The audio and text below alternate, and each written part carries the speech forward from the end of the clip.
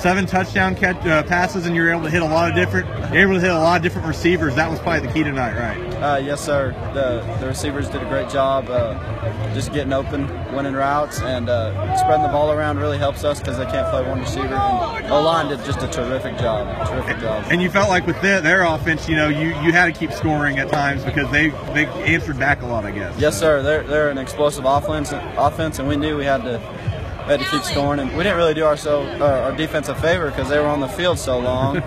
But really, I give props to both sides of the ball. Both sides did a really great job, and I congratulate Bushland on a heck of a season.